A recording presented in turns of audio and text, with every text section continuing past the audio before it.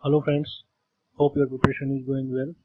So this is the third video in this high yield traction theory series, and in this video I will start basic traction theory explanation. So this is TTS 1.3 traction theory series 1.3.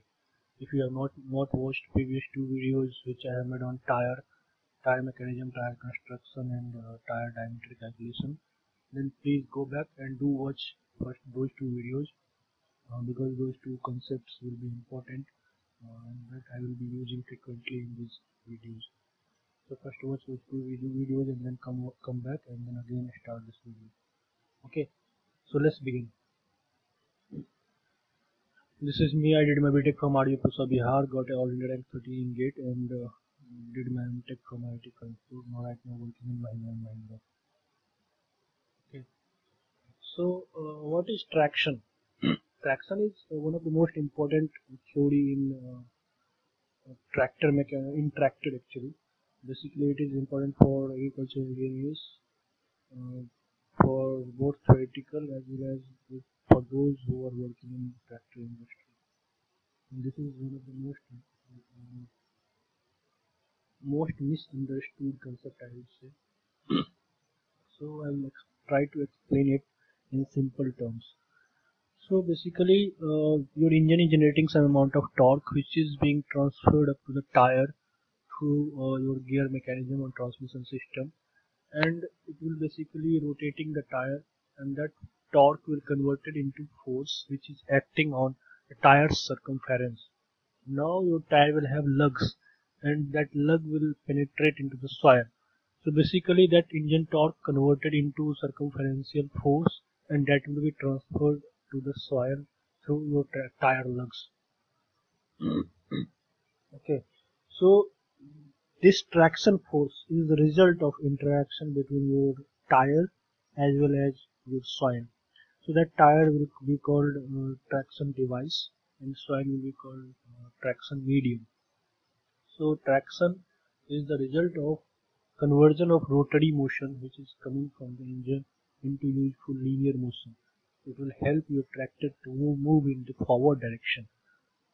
Okay.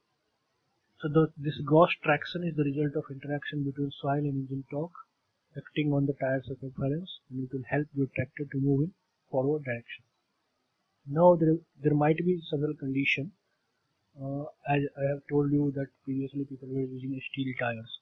So the first condition could be a steel tire on concrete surface.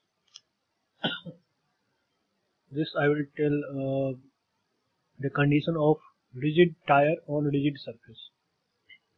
Okay, so this is a simple case of frictional body in which your body will rest on a surface. There will be some amount of coefficient of friction between these two bodies, and then F force is acting in this direction. So the resultant maximum available traction force will be F equals to mu into W. So this is a simple frictional theory which you might have read in your physics books. So I will not explain much into this. This is a very simple concept. Now this mu is coefficient of friction which can be also expressed in terms of angle of internal friction. So if you Google it, angle of internal friction, you will find that this mu will be equal to tan theta, where theta will be angle of internal friction. So F will be equal to W tan theta, where W will be the normal load. Okay, but in our actual condition, our soil will be also deformable, and at the same time your pneumatic tire, rubber tire, will also be deformable. So actual condition will be rubber tire on soil surface means deformable tire on deformable surface. In that case, the previous condition will still hold true. This mu into W or mu into tan theta will still hold true, but at the same time some additional things will come that I will explain. So in this case, this as I have explained earlier, this circumferential force will cause soil shear stress. So this this is if some soil surface is there. Suppose this is the soil surface and you have tire lugs. So this tire lug will penetrate into the soil and it will try to actually shear off this soil which is accumulated here, If this is your direction of motion, then this soil lug, tire lug, will try to push this soil in this direction. Okay, so due to this pushing, stress will be generated in the soil, and this stress will be directly proportional to this force, circumferential force, and indirectly proportional to this tire footprint area. That is what I have written here. This tau max is directly proportional to the F force, and if you take this A here, this tau max shear stress will be indirectly proportional to this area. Okay, so the main purpose is to calculate this stress value. So this stress value will be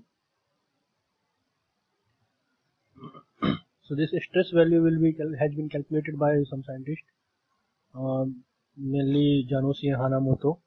And what they did is they did some experiments and some theoretical calculation. They found out that tau max will be equal to C plus P tan phi, where P will be your soil pressure force.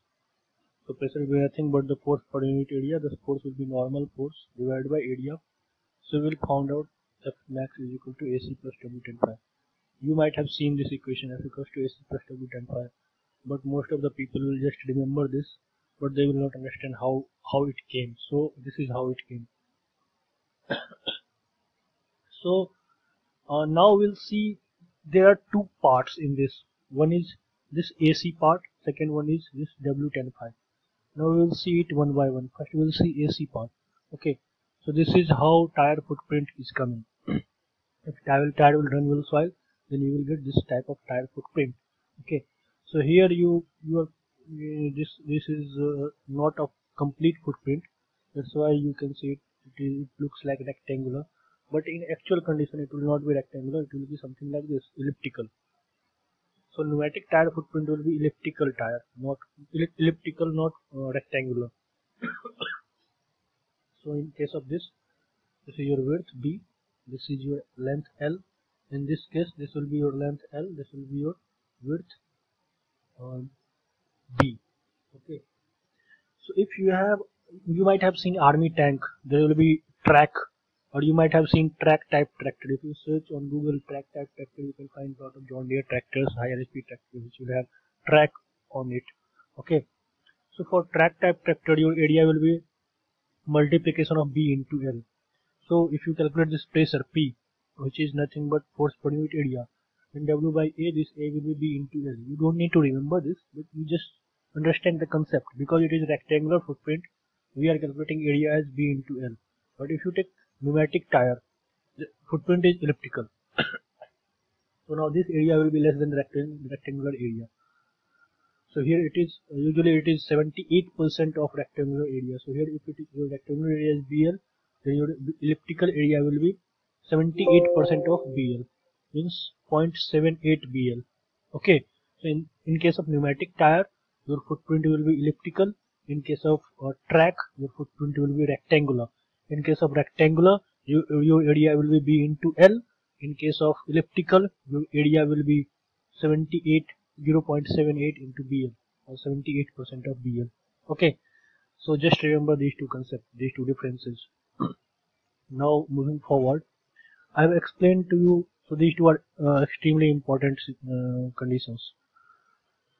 I have explained to you that what is traction and traction force, but how to measure it. Okay, so this AC plus W tan phi is being measured with the help of this shear plate apparatus instrument.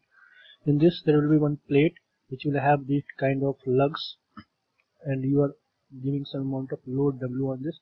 You are basically pushing this, okay, in this apparatus, and then you have to plot, you have to take some iterations. For W1 load there will be some amount of F1 force. Then similarly for W2, W3 and other value also you have to take. Then this you have to plot on x-axis you keep normal forces, on y-axis you have to keep maximum ruling force. Okay, so this intercept will give you AC, and this angle will give you angle of internal friction. So you know the equation of a straight line, y equals to mx plus c. So that c is nothing but this intercept AC. So this is also corresponding to that straight line equation. y equals to mx plus c. Corresponding with that, we got here f equals to ac plus w tan phi. But it is not so simple. It is coming with the help of this Mohr-Coulomb's failure criteria. This is a very important concept which you might have read in your strength of material book and as well as soil science book. Okay, so if you not read about this and if you want more clarity, go and read about Mohr-Coulomb's failure criteria.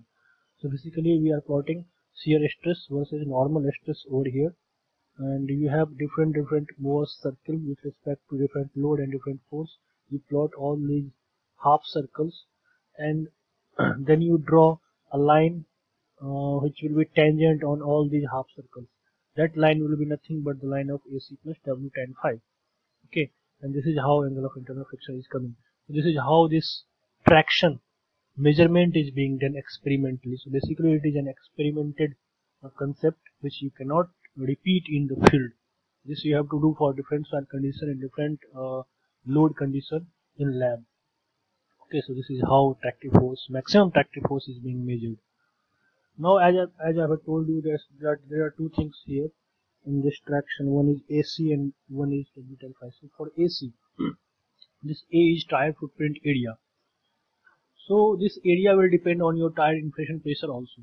So here, as for example, this top one is 10 psi inflation pressure, below one is 6 psi inflation pressure. So you can see it clearly that this below one is higher length and higher width.